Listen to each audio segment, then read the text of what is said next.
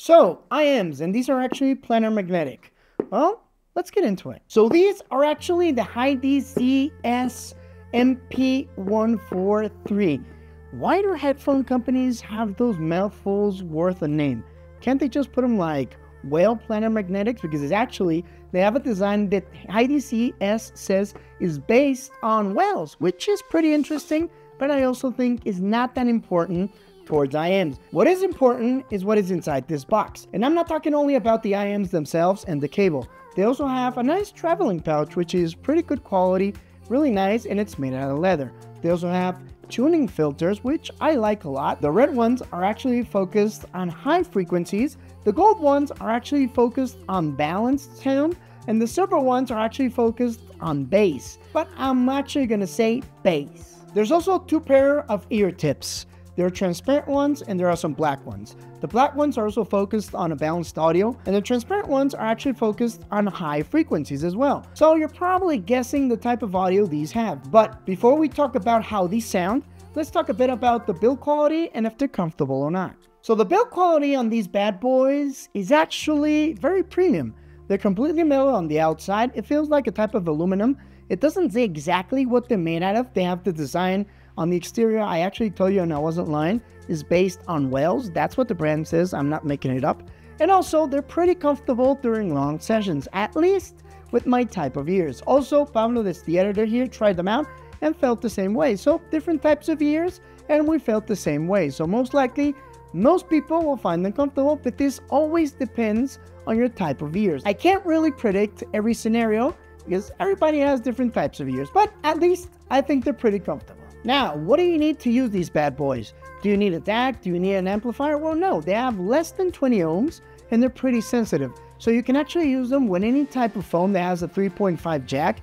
You can connect them to a DAC if you want. It will take advantage of them, but it's not necessary.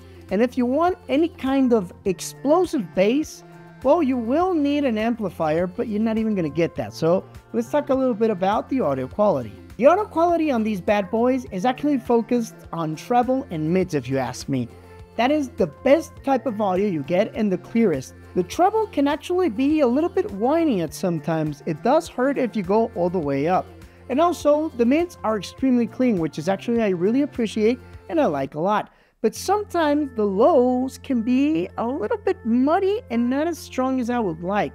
I would not recommend this pair of headphones for bass hits, not even using the tuning filters. You can actually tune them with maybe the tuning filter, the silver one that goes towards bass. Maybe put these black ear tips and also use an amplifier and you'll get some of a decent bass, but still not bass hit quality. Now, another thing these actually do very well is divide the sound. So if you want to use them for maybe playing something competitive like Call of Duty, Fortnite, or any type of first-person shooter, they're excellent because you don't have that bass that might distract you from any other sound you want to hear when you're playing these type of games. Maybe to hear some footsteps, maybe to hear a couple of crackling stairs, a door. If you play these games, you know what I'm talking about. And that's what you want on a pair of iems that you want to use for competitive gaming. I actually think they're excellent for gaming. But music-wise, you can also tell very clearly where the instruments are placed in the song. Maybe if they're on the left, on the top, on the right low, on the left low, whatever you want, you can actually tell that pretty clearly. I really appreciate the clearness and the cleanness of the sound, no matter what gender you're actually listening to. Now, there is something I do not appreciate, and that is that when you're changing the tips, it is a pain in the ass to put them back on. These are the hardest earbuds I've ever had to change the ear tips on. It is a pain. I took them off to try, obviously, the transparent ones, to try out the filters, and every time I was trying to put on a different ear tip and a different filter, because I didn't mix them, that's how I know the difference between frequencies. Well, it took me about 15 minutes. It's a lot. So they're not the most practical and they're not the most comfortable taking them apart. So most likely, when you decide what type of audio you like on them, the combination you like, you're probably going to leave them alone. It is not practical to be changing them all the time. These are not going to be a single pair of iems that can actually play absolutely everything for you. They're not practical.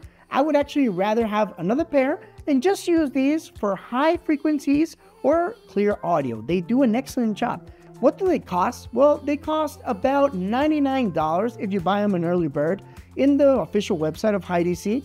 but I would actually wait a little bit. I never recommend buying early bird. I always recommend you let a little bit of time go by in case there's some kind of actual factory defect. I will be transparent with you. They sent me this pair and I've had no issues. I am not paid to do this review and I'm not receiving any type of compensation. This is my honest opinion and I think they're pretty good. But if you want to pay full price once early bird is finished, you're going to have to pay about $130 to $150. So it does go pretty up in price. And that is actually to be expected because Planar Magnetic earbuds are pretty expensive all the time. Even Planar Magnetic headphones are pretty expensive. That technology is where you actually have magnets inside the drivers and give you a better audio quality. It's a little bit more technical, but it's not worth the explanation. The only thing you need to know about Planar Magnetic is that most of the time you're going to get better quality of audio. And in this case, you get better highs and better mids. And what happened to the tip? And this is exactly what I'm referring to. Putting the ear tip back on is a pain. It is not as easy as it should be. I mean, if you put it on any other type of earbuds, it'll go in smoothly. And these, I just can't do it that easy. So take that into account. They are not practical. And this is a deal breaker for some people, if you ask me. And talking about deal breaker, would you actually purchase this pair of earbuds? Drop a comment below and also tell me if you want us to try any other pair of iems, Bluetooth, or any type of headphones or tech on this channel. We can read the comment. I won't promise we'll do it, but most likely we'll do our best. And another video where we actually did our best was reviewing and bringing this speaker. It wasn't cheap and it wasn't easy to get here. And it's a special edition from Tomorrowland. So if you want to watch that video, check it out right over here. Give us a like and also don't forget to subscribe because it helps us out quite a bit.